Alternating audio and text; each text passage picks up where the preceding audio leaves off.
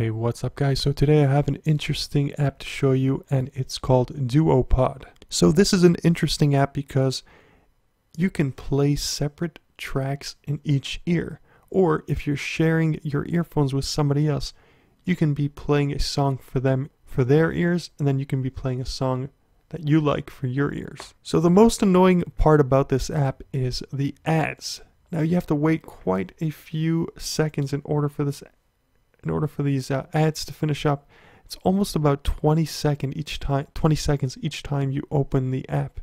So you can't really see there on the bottom, but there is a little bit of a timeline there, and it's going to finish in just a few seconds, and then I'll have the option to exit out of there. Or you can just pay $6.99 to completely remove the ads.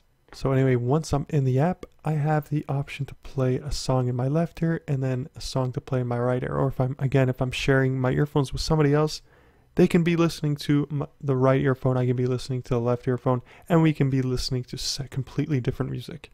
So for example, if I wanted to listen to Omni, just give you guys an idea, I can play that. When I need motivation. And then in my right ear, I can play it at the same time, simultaneously, and I could be playing, let's just Cave In by Owl City. My one solution is my queen, 'cause she stays strong. Yeah.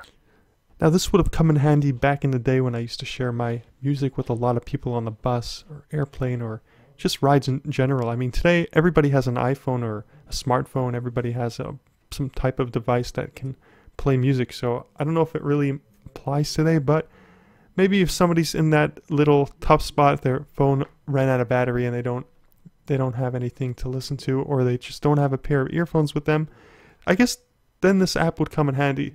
So anyway, this is a great idea, great app, and I just thought I'd share it with you guys.